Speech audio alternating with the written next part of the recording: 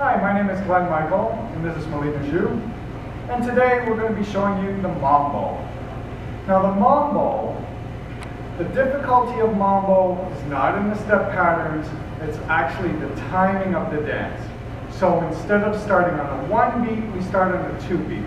We're not going to show you any examples of this until we get into our dance demonstration. But now we're going to get right into the patterns. So for the man, he steps forward with the left foot, lady steps back with her right, we replace our weight, and we bring our feet to close.